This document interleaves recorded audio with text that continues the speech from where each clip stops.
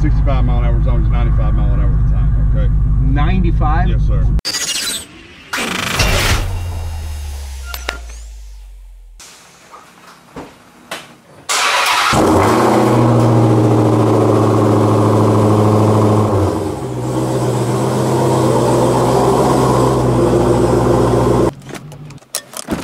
First off, fuel.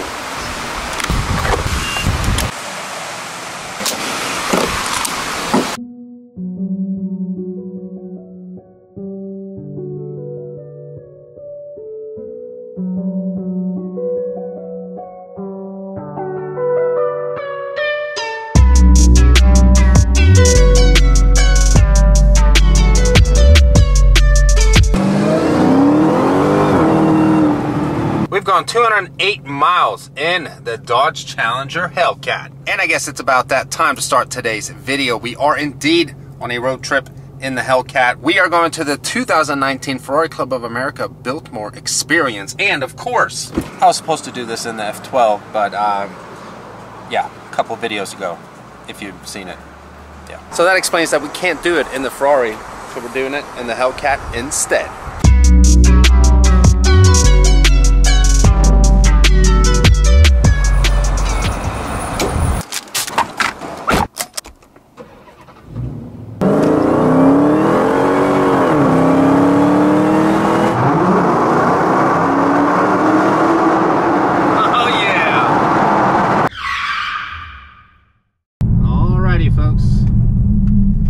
Day in the Hellcat to be pulled over.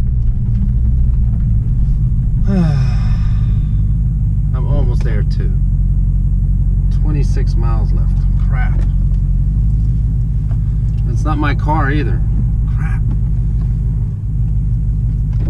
Good afternoon, sir. How you doing, sir? First of all, this is my favorite car. It's a beautiful car. Thank you. Got away from you a little bit though. Yeah.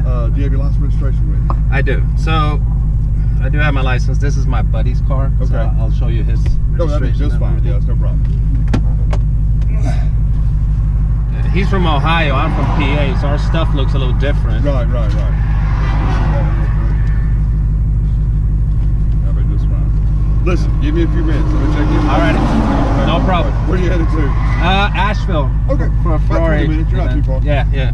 Interesting you say that. I've seen a few go by and there's one broke down at the bottom of the mountain's got a flat tire and that's where they were headed to. Oh, really? Yeah. The reason I'm driving this car is because mine broke down 2 days ago. Oh, okay. Give me a second. I'll get you All right. anyway, okay? Alrighty, thank you.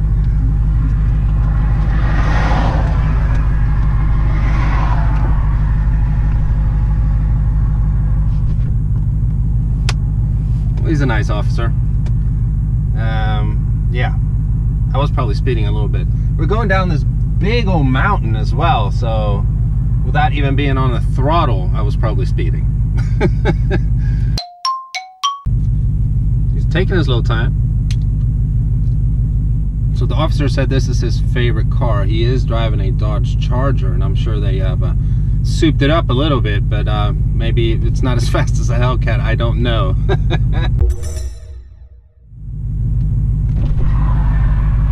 Get you on your way. Look, man, the reason stopping the register is running real fast. 65 mile an hour zone is 95 mile an hour at a time, okay? 95? Yes, sir. Jeez. You're actually speeding up. I stopped it at 95 and that's when I pulled out. I don't know if you got a little faster now. Oh my goodness. 95 at least. These cars are easy to do downhill. I know. Anyway, here, license and registration back, okay?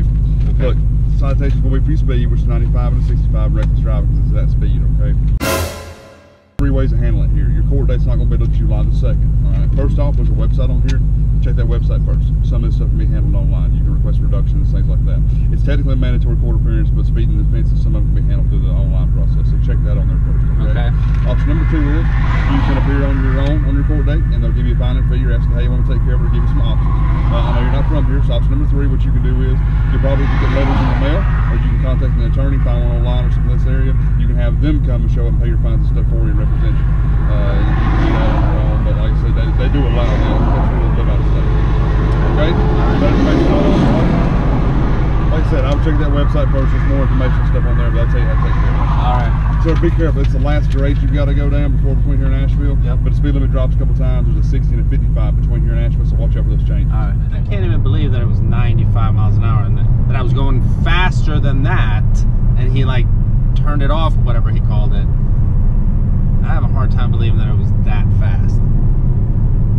maybe it was because I was going downhill. I wasn't even thinking about it. And there was like no cars around. When I saw him, it was the only thing in a 3-lane, you know, long highway going down a mountain. There's no cars around.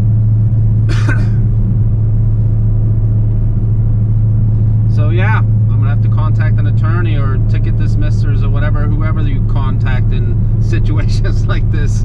I've never really been pulled over for speeding in a different state before, so I don't know how to deal with it. I don't see myself flying to North Carolina to appear in court.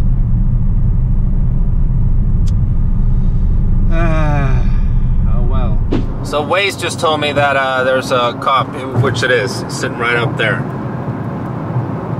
However, they obviously didn't tell me that when I was just pulled over. Waze isn't 100% perfect. He better, I mean, I haven't done anything wrong now. Better not be pulling me over. Sitting there with his lights on and stuff. No, he's pulling someone else over. Oh, there's 2 cops. There was an unmarked cop car too. Pulling over a little Nissan Sentra. Man, they don't play here in North Cackalack. God, it's pretty here. We're almost at the Biltmore Estate, ladies and gentlemen. All right, so here we are. We've actually been at the Biltmore grounds for 2 full days now with the Ferrari Club of America, and it's been absolutely awesome. The Hellcat's just been sitting here. Now there's going to be a separate video on this whole experience. It's again been amazing. Now I've been thinking about this a lot, this whole reckless driving charge that I got, and the more I think about it and that whole situation, I feel that that's not fully justified to give me reckless driving for going downhill on a big highway down a mountain and just cruising along and getting reckless driving for 95 miles an hour. I still don't, I don't know, believe that it was 95 miles an hour. Now, another theory that I have is this 6.2 liter supercharged V8 with 707 horsepower and 650 pound-feet of torque in the Hellcat is a deadly combination for something like this, because the car is so comfortable. If I would have been in my F12, I don't know if this would have happened, because the F12 is so different. It's a lot more raw than the Hellcat. It's completely different suspension. You can tell when you're going 100 miles an hour, although you get there very quickly. It's not the comfortable experience of the Hellcat. This thing just floats around. Doesn't matter how fast you're going.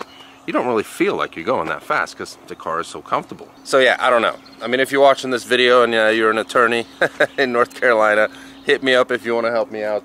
I definitely am not going to be okay with a reckless driving charge. So yeah, I'm going to have to figure something out. It's not like I was zigzagging through traffic and driving like a maniac and risking people's lives. Reckless driving, yeah, it just doesn't sound good.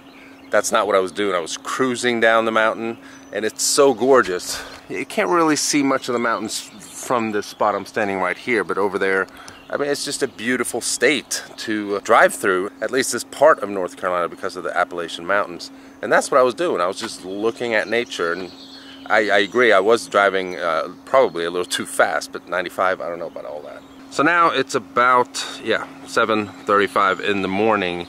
It's Sunday. I have a pretty long drive back home, 470 miles in the Hellcat. I'll be checking my speed a little more. But yeah, we're praying for the best here. No more speeding tickets. And I'll see you guys when I get back home. If you're stopping by for the first time and you haven't already and you want to, please subscribe. And I'll see you guys in the next one. Bye-bye.